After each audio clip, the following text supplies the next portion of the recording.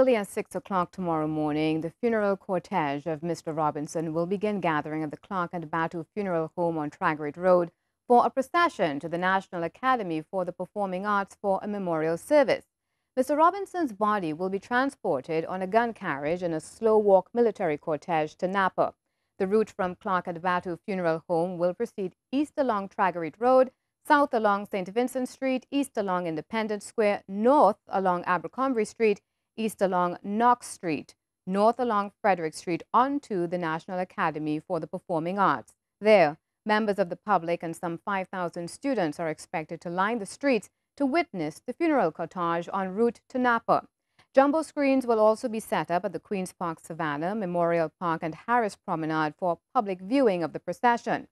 At 8:40 a.m., the Prime Minister Kamla Persad-Bissessar is to arrive at Napa to meet with Mr. Robinson's family, including his daughter Anne Margaret, son David, and granddaughter Anushka.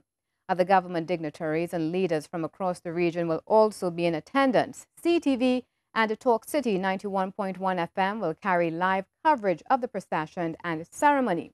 Now, on Friday, Mr. Robinson's body will lie in state at the Legislative Chamber of the Tobago House of Assembly between the hours of 8:30 a.m. to 5:45 p.m. for public viewing on Saturday, that's the 3rd of May.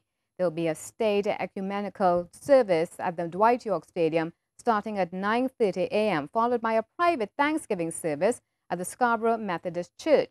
This service will be followed by a final procession with full military honors starting at 3:30 in the afternoon at the Coast Guard base at Shore Park to the Methodist Church Cemetery in Bacalet. CTV will also carry live coverage of the Tobago leg of Mr. Robinson's funeral. The burial site of former Prime Minister and President A.N.R. Robinson is to be made into a heritage site. This from Brigadier Anthony Philip Spencer, who is the coordinator of the Tobago leg of the funeral arrangements. Mr. Robinson is said to be buried in the Methodist Church Cemetery located on Bacalet Street. So that if international visitors come to the island and they may have heard about the grandfather of the International Criminal Court and choose to visit where he was laid to rest, we will, by appropriate arrangements, establish that burial site as a heritage site. The Tobago leg of the 5-day state funeral for the late president will begin on Thursday evening when his body is flown to the island. The public service for Mr. Robinson will take place at the Dwight York Stadium on Friday morning and will begin at 9:30 and end at 12 noon, following which a military procession befitting Mr. Robinson's status would take place from the Orange Hill and Milford Road junction all the way to the cemetery.